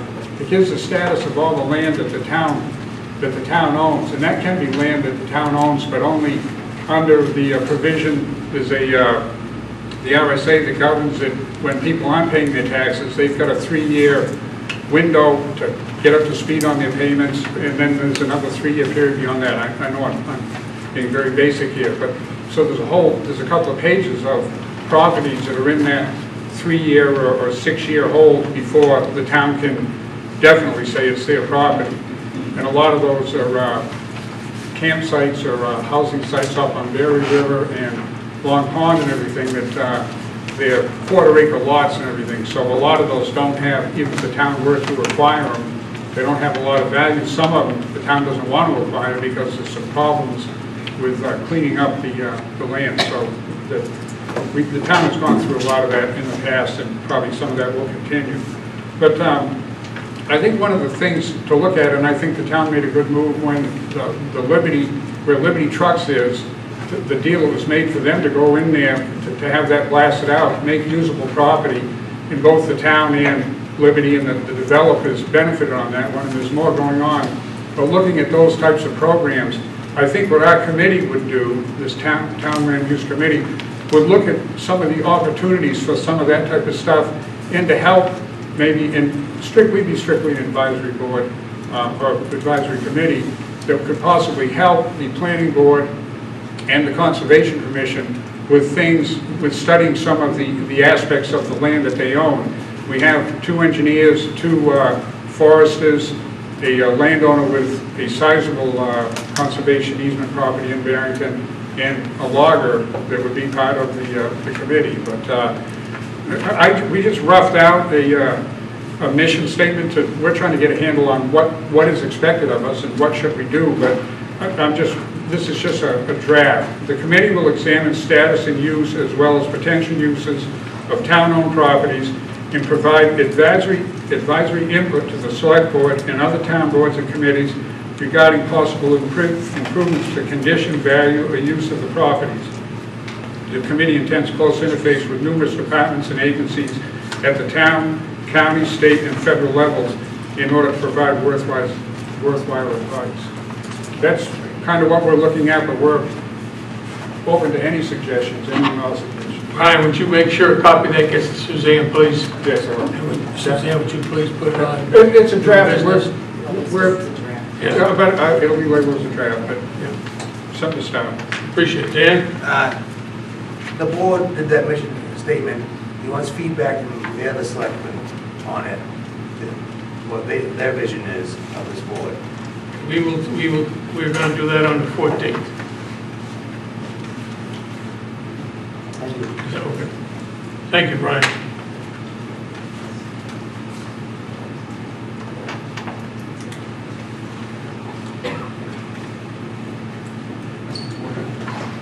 Now we're at the section where, does any of the departments have any comments concerning the meeting we just had? Anybody want to make a comment on anything? Just thank everybody for coming. It's a good group, and we really did well this time. Yeah, we had a great show. Please. Yes, and I'd just like to thank Marcia Gassis for the work that she's been putting in, supporting the board on this capital improvement. She's really worked hard and tried to put this together. Thank you for your comments. Appreciate it. Does there anybody else have any comments, please? Pardon? Thank you very much. Board, I'd like to request a 5-minute recess. Anybody disapprove? Seeing none, motion carries with a 5-minute recess. Again, thanks everyone. The agenda is the Royal Lieutenant has requested modification of Island Oak Bridge discussion. The question was asked, are they moving the crown too? And yes, that's why they want to do it, because they're going to move the crown so it'd be the narrow shoulder, the 10-foot, and then the wide shoulder. And this would give you a wider shoulder from 3 feet to 5 feet, and the 10 feet would have the purpose of traffic calming. And the question is, does the board approve that adjustment? Discussion from the board, please. Starting from the other end, Andy. I'm sorry. The other end. Dan? No, I didn't understand that principle. Okay, Tracy? I didn't understand it. So we're making the road less wide in order to accommodate a sidewalk. Is that what I'm getting out of this? You're making the road less wide, the travel lanes less wide to create more space for pedestrians and bicycles. Okay. Like bringing the lines in, narrow lines, it'll slow traffic down subconsciously. Well, what is it now? I guess What's it's the width of it now? subconsciously, it doesn't slow it down. Yeah, what's the width of it now? Because I need to understand, because I walk this road all the time, so someone help me. Peter, how wide is Malago Road? I believe it's 18 feet. So it's 9 and 9? Yeah. So right now. So this would add 2 feet and then another 5 feet for walking and biking. It would add 1 foot with the proposal and then 5 feet for walking. Right. 1 foot for travel lanes. Can I ask the expert, what do you think? Peter, Yes, Peter. can you help us out, Pete? Basically, what it does is just the road stays the same width. Yeah. It just, where the cars travel, In front of the it's camera, gonna be Peter. 10 instead of 11. Okay. And 11, yeah, 10 instead of 11. And then the walkway, the actual walkway will be wider. And how does the walkway get designated? It's not a raised sidewalk. No, it's just gonna be. So you're just gonna have a line- white It's gonna be a strip? line in the road. It's just gonna be lines in the road, just like we have now. You'll have a double yellow, you'll have your 2 white lines, and on one side it'll be 5 feet, and on one side it'll probably be a foot. From a maintenance standpoint, plowing, things like that, it allows Peter and his crew to keep plowing. Where you actually did like a raised Right, sidewalk, then you gotta, clear it. it's a whole Okay. other management issue. Okay, so that was my only question. Then in the future, if anybody has a electric vehicle for being special needs, at least they'll have the room to travel on the road a lot safer than what we had before. That's true. Any other questions? We have a motion? I would just Oh, like to please go ahead. point Sorry. out that this also aligns with the master plan, and that if you look at the master plan, it talks about expanding the bridge width so that we are a pedestrian and recreational facility supported town. And also, just in case anyone doesn't know, I did ask John about shifting the pitch on the road so it aligned with the new crown, or just changing the crown in the road, placement of the crown in the road, and he said they were planning on. Any further discussion? Do I have a motion, please, from someone? I'll make a motion. Tracy's made the motion. I'll second it. Second by Andy. Vote. Dan? There, aye. Nap aye. Bailey, aye. Motion carries. Thank you.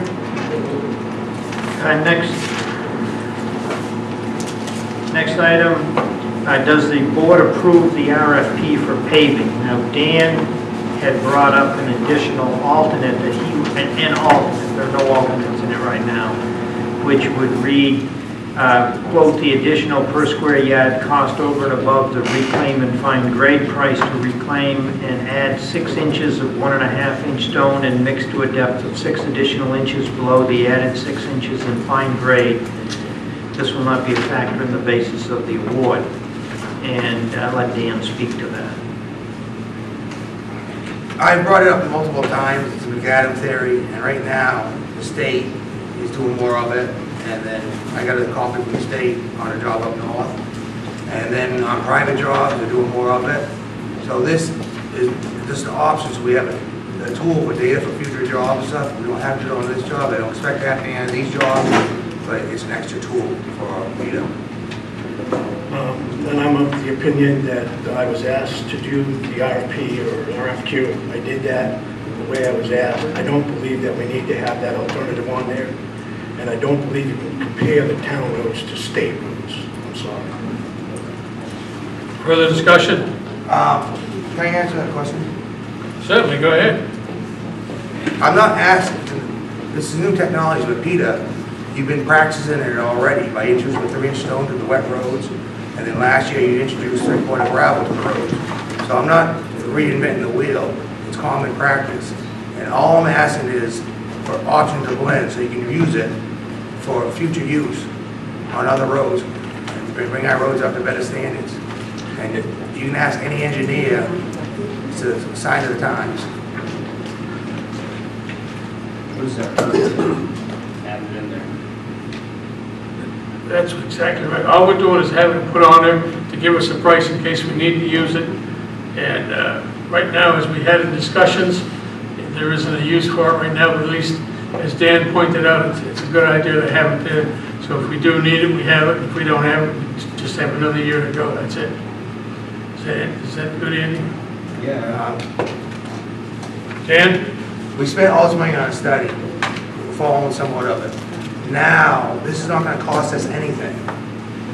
I'm not asking, need the board to do it. This is a free tool. It's not costing us anything. We will have data from the private vendors, what it's gonna cost us. So if we want to introduce it later on, we could. So Peter will have the tools and numbers to introduce it at no cost to the town.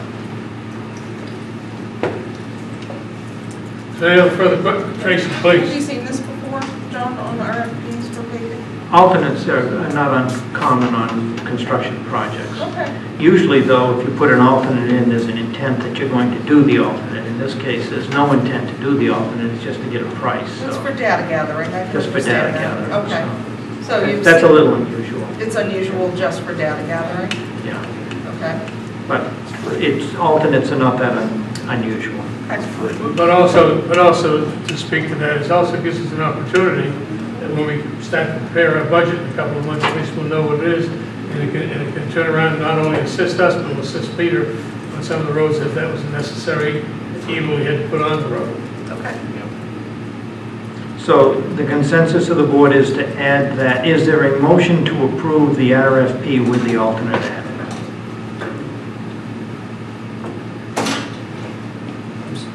Weren't we getting measurements before we approved the RFP? Yeah, the measurements are in it. Oh. Quantities. Quantities. Email went out. If you look on page 6.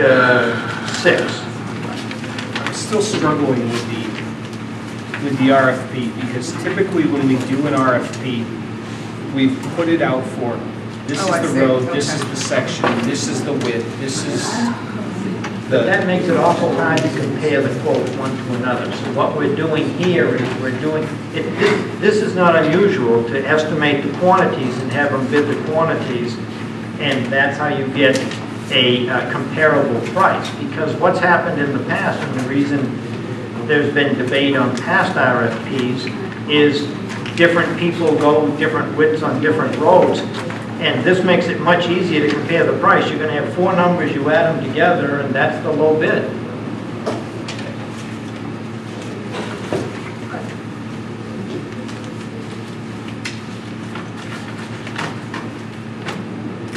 So I would make a motion to accept with the changes that were introduced to have an addendum for data gathering.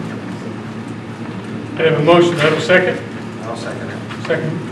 Have a vote? There, aye. Hardikoff, aye. Bailey, aye. Motion carries, thank you very much. John, next item? Yeah, but my concern was,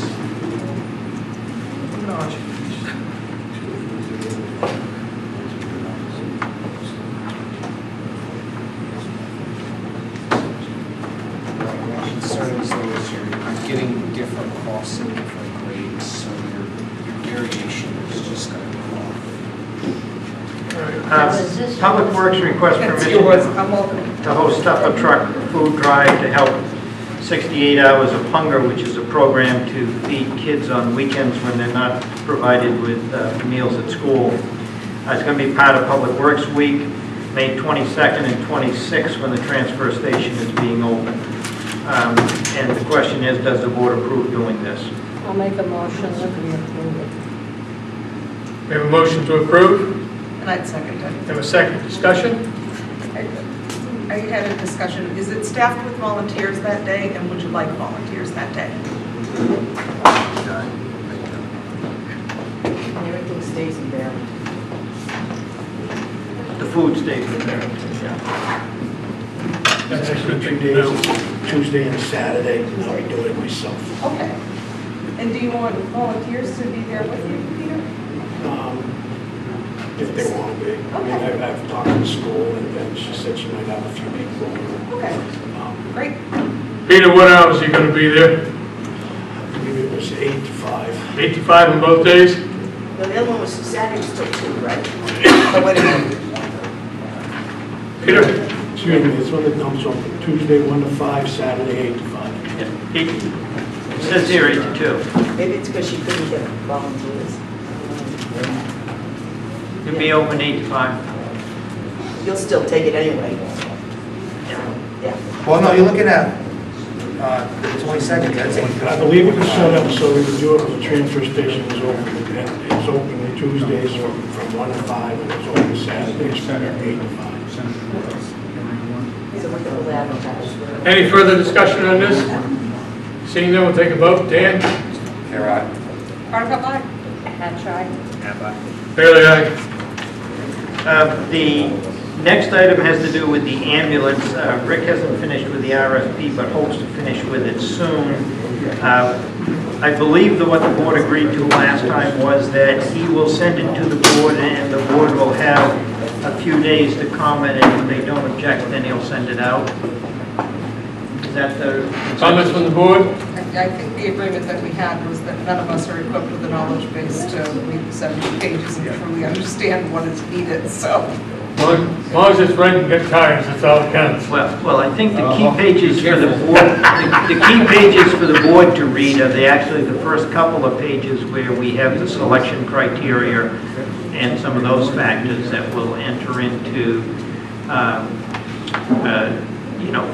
whether or not you're going, where cost will be a factor but not the only factor, to make that clear to those who are bidding. And that's something for the board to. And if the board has too many comments, we can wait and do it the next meeting, but we've been continue to have trouble with that ambulance. We started at the hospital the other day. It's still in the garage. I saw the one from Milton down there. Yeah, we're using the Miltons all the time now. And that's all I have. Can I make a request to the board that, and just that the board agrees that anything that we're asked to vote on be on our agenda and not run through the administrator's report? We covered that last meeting. We said that all appointments had to be in by Wednesday so we could have it Wednesday before the meeting, and all the other items on there was ending at noon on Wednesday, and if they weren't in by then, so we could have the material. I said that we weren't going to have it, so it's just a matter of getting that up to stuff and working on that. So that's what we're going to do. The only thing that wasn't on the agenda that I covered was that on the ambulance, and I was just clarifying that the board had talked about it. I wanted to make sure I understood correctly. Right. It's just where we, I just want to make sure that anything where you're asking for board approval really should be on the agenda. Dan, you have a question? I second that, and then plus two, I want to make a motion. If we would identify us, if we raise our hands, I'm getting sick of people making comments at me, I'm the only one raising my hand. Well, maybe you're the only one that has a comment. No, a couple of them, I love the comment, but I raise my hand, I'm the only one, and John. So I make a motion to be addressed by the chair, we raise our hands. I'm still back at the motion. What was the motion from? I raise my hand, be addressed by the board. Oh, okay, that's not in the... I would certainly think that should be the chairman's discretion, but it's up to the board. We'll take care of it after this section, okay? I'm still trying to figure out how come I'm Mrs. Hatch and everybody else has got the first name. I know I'm old, but I'm... On the marathon? That's, I don't know whether that's my... Any other business to be brought? I have one item. Please, go ahead. And I'm hoping maybe Marcia can help me out because I'm slightly fogged over here. One of the things we talked about at the planning board meeting that we were going to talk about this coming week was there was a note around, I had a note on an economic development committee. Did we need the board to help us with like getting okaying an economic development committee or starting one, or that was something we had talked about as a planning board, and I'm trying to remember exactly how we worded it. So that was one of the proposed recommendations in the Economic Development Master Plan, but we need to have the public hearing and adopt it, and then it would be the implementation. Okay. I couldn't remember the sequence on it, and I didn't want to miss something that I was supposed to bring up before tomorrow. No, but thank you for remembering. Any other comments? I'll entertain a motion for dismissal. I'll make a motion to adjourn. 1 second, if I could. Did we or did we not vote that the RFP for the ambulance can go out? No, I thought it was a consensus. It was a consensus for the last meeting for us to go out. We wanted to Yeah, review but it before we sent it out. That was the exception to it. I apologize. I thought I was going to be able to get it done. It's about 70 pages long, and I'm about 3/4 of the way through it. And I talked to John today, and he reminded me that it would be a really good idea to get my cover letter and stuff done, that you folks would likely be more interested in that aspect of it than necessarily nuts and bolts of what's going to fit where on the thing. So what I'm proposing to do is, with my one finger typing, I'll get this thing finished up, and I'll get it out to you folks with a reasonable time frame for you folks to look at it. And if there's no issues with it, then we're asked to be able to just send it out. If anybody has any questions, then my intention would be is that we'll just hold on to it till the 14th. You folks could take a full vote on the thing. So I am 100% not trying to put any rush on anybody, and I don't expect anybody to even remotely look at 70 pages and say, yeah, go ahead and do that. Thank you. Makes sense. And we can go to the next meeting. I have a motion, do I have a second? Second. Second. Anybody opposed? May 14th. Anybody opposed? Nobody opposed, meeting adjourned. Thank you. Thank you everybody for coming, staying so long, and making it an extra month, I appreciate it.